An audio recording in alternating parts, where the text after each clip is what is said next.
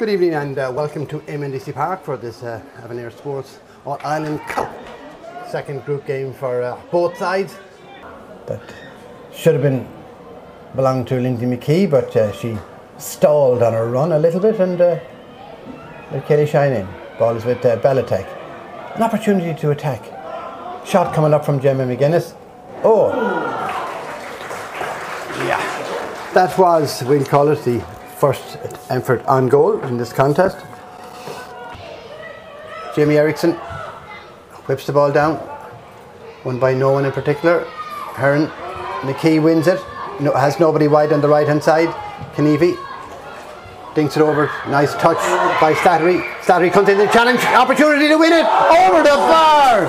Or did goalkeeper get a hand to that one? I suppose, in fairness, Slattery made it a little bit easier for the goalkeeper by lifting her shot. Had an opportunity to smile. Corner by McKee.